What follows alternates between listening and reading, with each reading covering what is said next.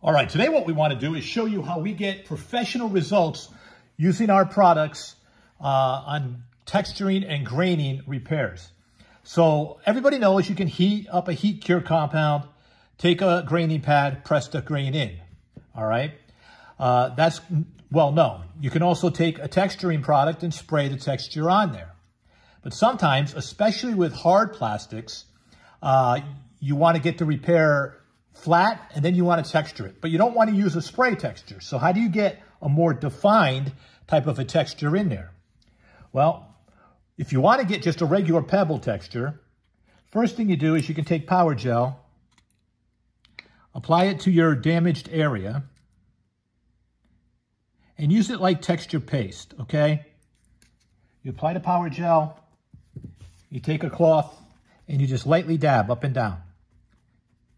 This will create different types of texture. So, higher, lower, you want it really fine, whatever you want to do, you can then create texture using this method, okay? Now, let's say we want a more defined grain. We want it to be more like what the actual texture is. Maybe there's more lines or whatnot in it.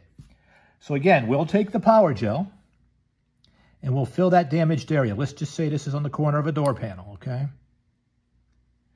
We fill that up, and we'll lightly dab it so it's sort of high, but not super high. Then we take Kicker. We'll spray the texture pad of the texture that we want to be. Then we take this pad now, and we apply that to the gel. We hold it in place. What this will do is the Kicker will activate the gel. The gel will take on the actual texture that's in the graining pad. So now your texture is going to be pretty close to what you want it to be as you're filling the repair. So you hold it there for a few seconds, not very long, and then you peel it back, and what you have is a texture that is inside the gel.